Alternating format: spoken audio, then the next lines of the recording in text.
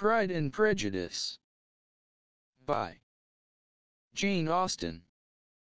Chapter 1. It is a truth universally acknowledged, that a single man in possession of a good fortune must be in want of a wife. However little known the feelings or views of such a man may be on his first entering a neighborhood, this truth is so well fixed in the minds of the surrounding families, that he is considered as the rightful property of some one or other of their daughters. "My dear Mr. Bennet," said his lady to him one day, "have you heard that Netherfield Park is let at last?" Mr. Bennet replied that he had not. "But it is," returned she, "for Mrs. Long has just been here, and she told me all about it." Mr. Bennet made no answer.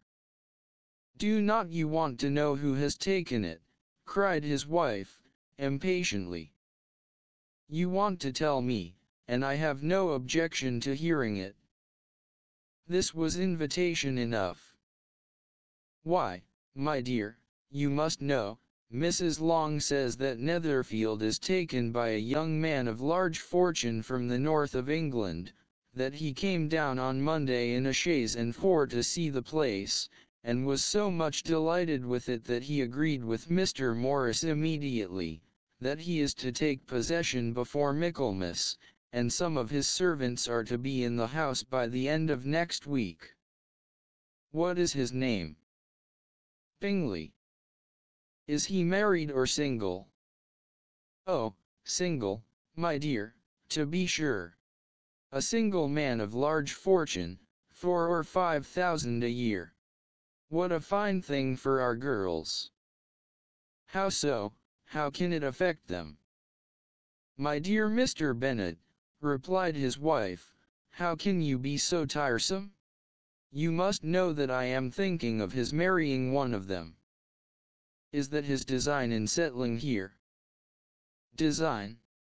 Nonsense, how can you talk so? But it is very likely that he may fall in love with one of them, and therefore you must visit him as soon as he comes." "I see no occasion for that.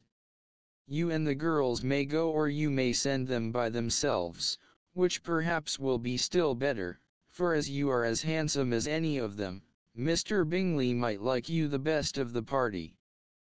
"My dear, you flatter me. I certainly have had my share of beauty, but I do not pretend to be anything extraordinary now. When a woman has 5 grown-up daughters, she ought to give over thinking of her own beauty. In such cases, a woman has not often much beauty to think of. But, my dear, you must indeed go and see Mr. Bingley when he comes into the neighborhood. It is more than I engage for, I assure you.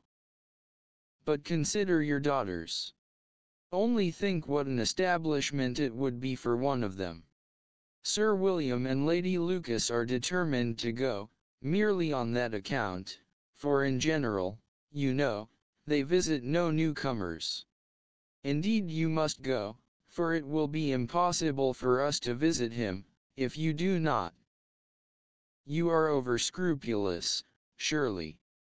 I dare say Mr. Bingley will be very glad to see you, and I will send a few lines by you to assure him of my hearty consent to his marrying whichever he chooses of the girls, though I must throw in a good word for my little Lizzie. I desire you will do no such thing. Lizzie is not a bit better than the others, and I am sure she is not half so handsome as Jane, nor half so good-humored as Lydia. But you are always giving her the preference." "They have none of them much to recommend them," replied he. "They are all silly and ignorant like other girls, but Lizzie has something more of quickness than her sisters." "Mr. Bennet, how can you abuse your own children in such a way? You take delight in vexing me. You have no compassion on my poor nerves." "You mistake me, my dear. I have a high respect for your nerves. They are my old friends. I have heard you mention them with consideration these 20 years at least. Ah, you do not know what I suffer. But I hope you will get over it, and live to see many young men of 4,000 a year come into the neighborhood. It will be no use to us, if 20 such should come, since you will not visit them. Depend upon it, my dear, that when there are 20, I will visit them all. Mr. Bennet was so odd a mixture of quick parts, sarcastic humor, reserve, and caprice, that the experience of 23 years had been insufficient to make his wife understand his character. Her mind was less difficult to develop. She was a woman of mean understanding, little information, and uncertain temper. When she was discontented, she fancied herself nervous. The business of her life was to get her daughters married, its solace was visiting and news. Chapter 1 completed. Chapter 2. R. Bennet was among the earliest of those who waited on Mr. Bingley. He had always intended to visit him, though to the last always assuring his wife that he should not go, until the evening after the visit was paid she had no knowledge of it. It was then disclosed in the following manner. Observing his second daughter employed in trimming a hat, he suddenly addressed her with, "I hope Mr. Bingley will like it, Lizzie." "We are not in a way to know what Mr. Bingley likes," said her mother, resentfully, "since we are not to visit." "But you forget, mamma," said Elizabeth, "that we shall meet him at the assemblies, and that Mrs. Long has promised to introduce him." "I do not believe Mrs. Long will do any such thing. She has 2 nieces of her own. She is a selfish, hypocritical woman, and I have no opinion of her." "No more have I," said Mr. Bennet, "and I am glad to find that you do not depend on her serving you." Mrs. Bennet deigned not to make any reply, but, unable to contain herself, began scolding one of her daughters. "Don't keep coughing so, Kitty, for heaven's sake. Have a little compassion on my nerves. You tear them to pieces." "Kitty has no discretion in her coughs," said her father, "she times them ill." "I do not cough for my own amusement," replied Kitty, fretfully. "When is your next ball to be, Lizzie?" "Tomorrow fortnight." "Aye, so it is," cried her mother, "and Mrs. Long does not come back till the day before, so it will be impossible for her to introduce him, for she will not know him herself." "Then, my dear, you may have the advantage of your friend, and introduce Mr. Bingley to her." "Impossible, Mr. Bennet, impossible, when I am not acquainted with him myself. How can you be so teasing?" "I honor your circumspection. A fortnight's acquaintance is certainly very little. One cannot know what a man really is by the end of a fortnight. But if we do not venture, somebody else will, and after all, Mrs. Long and her nieces must stand their chance, and, therefore, as she will think it an act of kindness, if you decline the office, I will take it on myself." The girls stared at their father. Mrs. Bennet said only, "Nonsense, nonsense." "What can be the meaning of that emphatic exclamation?" cried he. "Do you consider the forms of introduction, and the stress that is laid on them, as nonsense? I cannot quite agree with you there. What say you, Mary? For you are a young lady of deep reflection, I know, and read great books, and make extracts." Mary wished to say something very sensible, but knew not how. While Mary is adjusting her ideas, he continued, "Let us return to Mr. Bingley." "I am sick of Mr. Bingley," cried his wife. I am sorry to hear that, but why did you not tell me so before? If I had known as much this morning, I certainly would not have called on him. It is very unlucky, but as I have actually paid the visit, we cannot escape the acquaintance now." The astonishment of the ladies was just what he wished that of Mrs. Bennet, perhaps surpassing the rest, though when the first tumult of joy was over, she began to declare that it was what she had expected all the while. "How good it was in you, my dear Mr. Bennet! But I knew I should persuade you at last. I was sure you loved your girls too well to neglect such an acquaintance. Well, how pleased I am! And it is such a good joke, too, that you should have gone this morning, and never said a word about it till now. Now, Kitty, you may cough as much as you choose," said Mr. Bennet, and, as he spoke, he left the room, fatigued with the raptures of his wife. "What an excellent father you have, girls," said she, when the door was shut. "I do not know how you will ever make him amends for his kindness, or me either, for that matter. At our time of life, it is not so pleasant, I can tell you, to be making new acquaintances every day, but for your sakes we would do anything. Lydia, my love, though you are the youngest, I dare say Mr. Bingley will dance with you at the next ball." "Oh," said Lydia, stoutly, "I am not afraid, for though I am the youngest, I'm the tallest." The rest of the evening was spent in conjecturing how soon he would return Mr. Bennet's visit, and determining when they should ask him to dinner. Chapter 2 completed. Chapter 3. Not all that Mrs. Bennet, however, with the assistance of her 5 daughters, could ask on the subject, was sufficient to draw from her husband any satisfactory description of Mr. Bingley. They attacked him in various ways with barefaced questions, ingenious suppositions, and distant surmises, but he eluded the skill of them all, and they were at last obliged to accept the second-hand intelligence of their neighbour, Lady Lucas. Her report was highly favourable. Sir William had been delighted with him.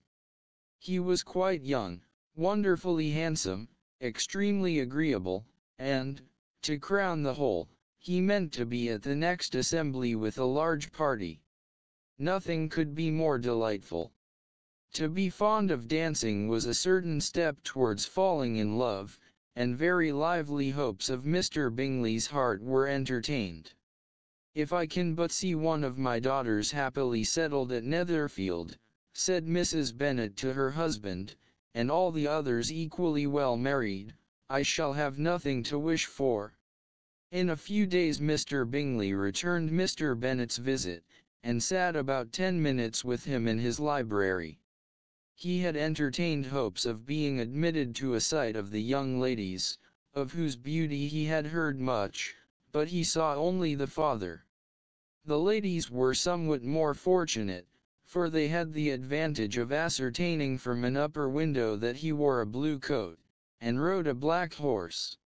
An invitation to dinner was soon afterwards dispatched, and already had Mrs. Bennet planned the courses that were to do credit to her housekeeping, when an answer arrived which deferred it all. Mr. Bingley was obliged to be in town the following day, and, consequently, unable to accept the honour of their invitation, etc.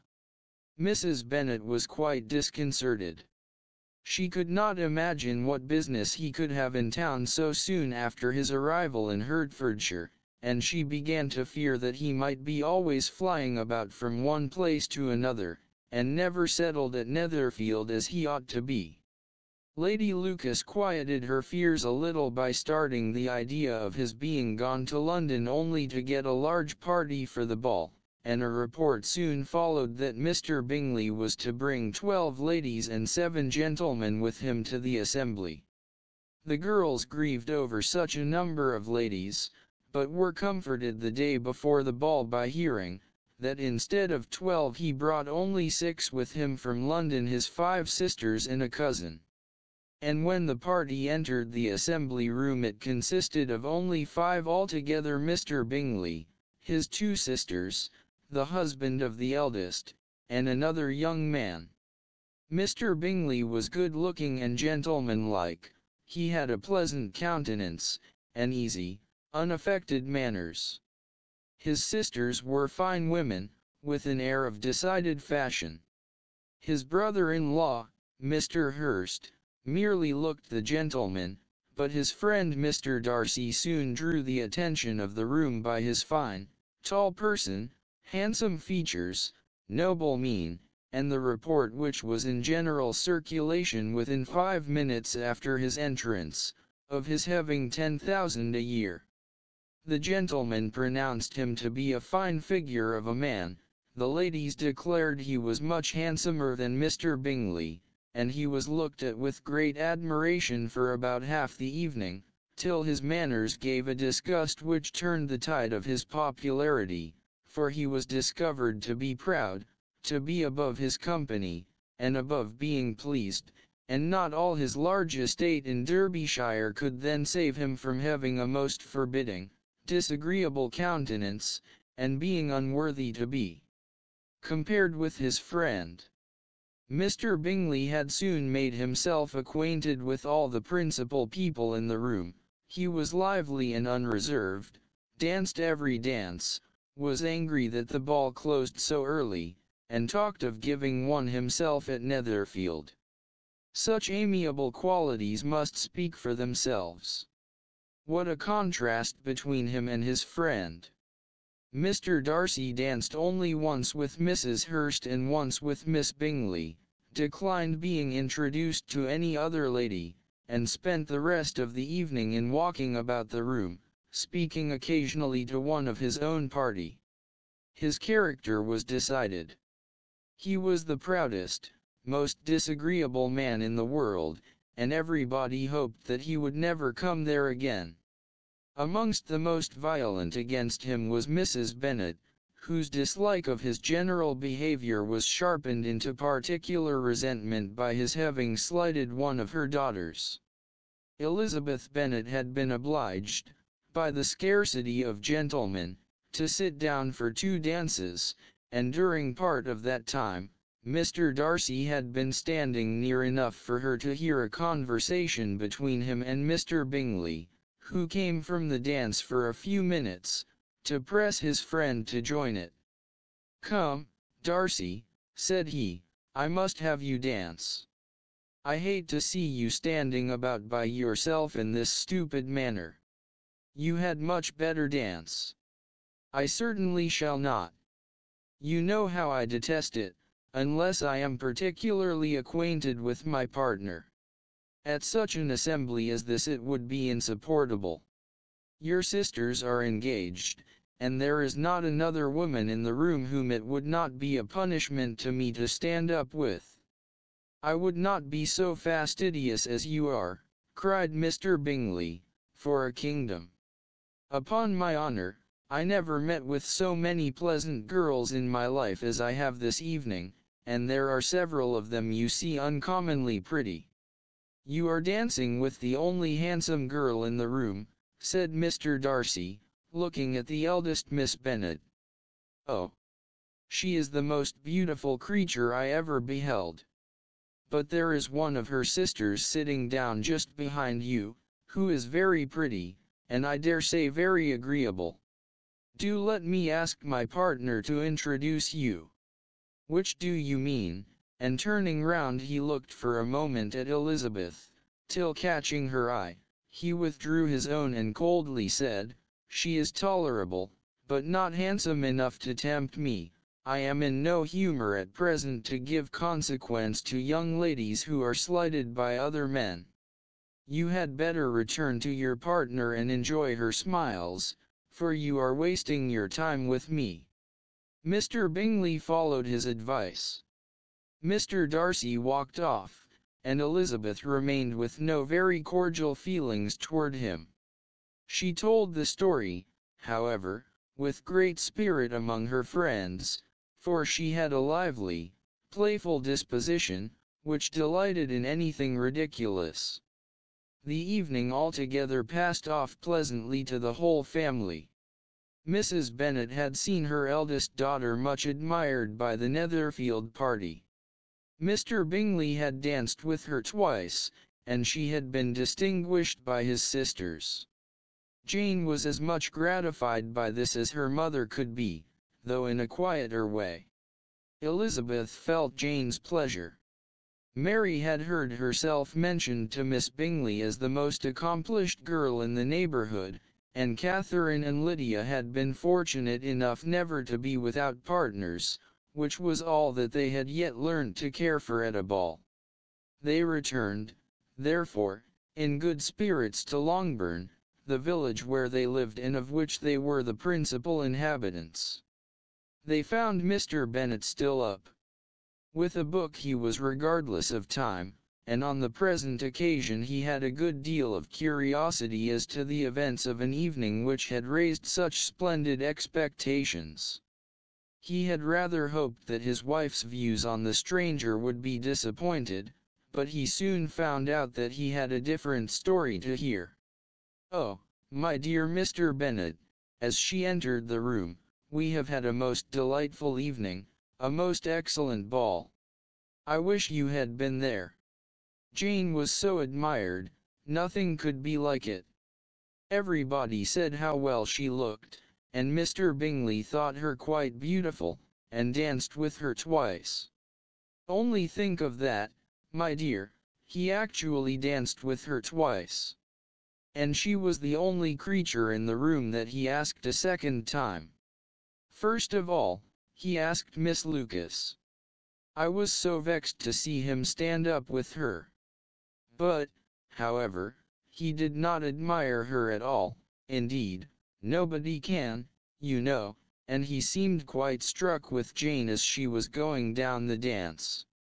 So he inquired who she was, and got introduced, and asked her for the two next. Then the 2/3 he danced with Miss King, and the 2/4 with Maria Lucas, and the 2/5 with Jane again, and the 2/6 with Lizzie, and the boulanger. If he had had any compassion for me, cried her husband impatiently, he would not have danced half so much. For God's sake, say no more of his partners. Oh, that he had sprained his ankle in the first place. Oh, my dear, I am quite delighted with him. He is so excessively handsome. And his sisters are charming women. I never in my life saw anything more elegant than their dresses. I dare say the lace upon Mrs. Hurst's gown." Here she was interrupted again. Mr. Bennet protested against any description of finery.